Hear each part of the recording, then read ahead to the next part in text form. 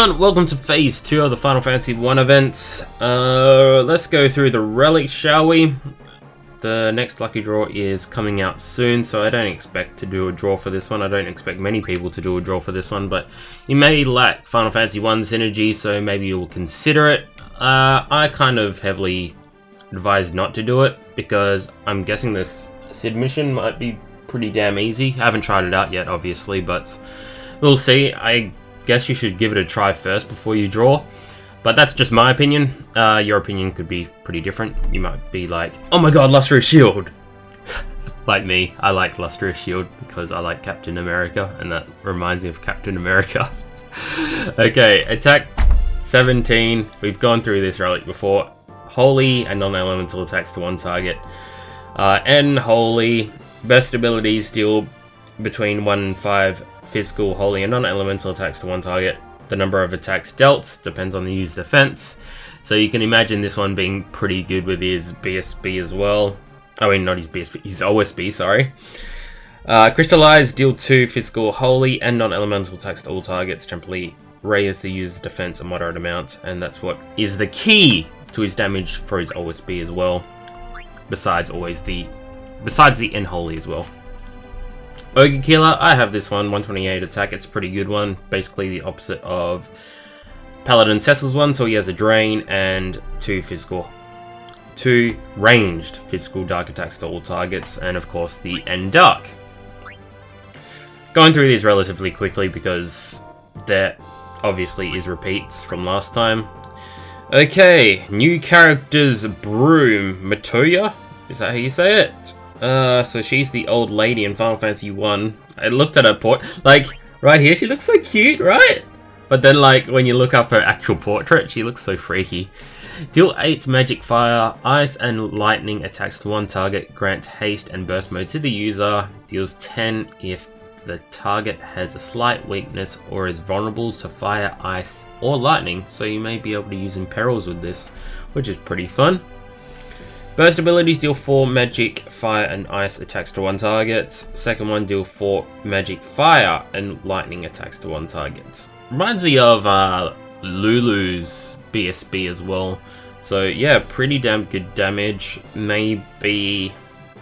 would you include this in your mage team? Probably, actually. Well, it doesn't have a secondary effect. That's the problem with these kind of relics. It's just pure damage. I wouldn't rate this pretty high, to be honest, but sometimes you just want a lot of damage, such as Maria's BSB, which is absolutely crazy. I've seen Maria's BSB do a ton of damage, especially in multiplayer. It's absolutely crazy. Black Robe. Is this... yep. Another one of the Witches one. Magic 17, Mind 17. Temporarily raise the attack and magic of all allies a moderate amount. Grant the major region. Okay. Is this good? Well, it's kind of... the first thing I think of is Onion Knight's BSB. And obviously this doesn't stack with Onion Knight's BSB, so I guess this is kind of meh if you already have Onion Knight's BSB. But if you want to include this chick in your party without Onion Knight, then yeah, it's a totally different story. So it's hard to evaluate that depending on your relics. But if you don't have anything like it, then yeah, of course it's pretty good. Okay, another one for Garland. Gigant Axe. 134 attack. Deal 5 physical dark and non-elemental attacks to all targets. Temporarily lower their attack and defense a large amount. That's pretty good. Because it's AoE as well. Super, super good. Because it's a mixed... because Garland is a knight slash dark user slash... I think that's it, right? Knight slash dark user. So putting a support ability on top of that makes him a little bit more of a hybrid. So this could be pretty damn useful if you're not using Garland for a full attack character. So yeah, that's a pretty damn good relic. Ancient Loot. This one we were supposed to get. There was like an instrument relic banner a while ago, along with this as well. So it's good that we're getting it now, I guess. Pretty good range of stats. Restore a large amount of HP to all allies, grant them haste. This with Sarah. I guess... Well, the thing is with Sarah, I already have her magic blink and heal, so with this, it's like... alright. Because it gives her 2 Medicas. The other Medica is a Cura Medica, I think. Or Curaga. No, it's a Cura Medica. This one's Curaga.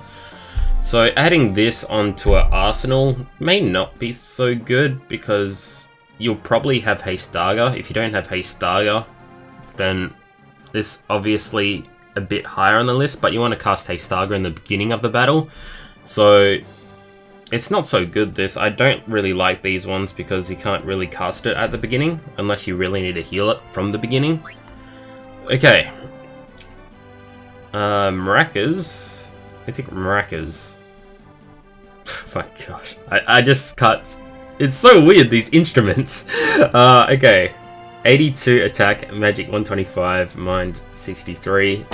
The thing is with Echo, she is kind of a hybrid. She does black magic, a little bit of white magic, and she's a dancer as well. So Maracas may suit her as well. Adds a small chance to confuse, take it as you will.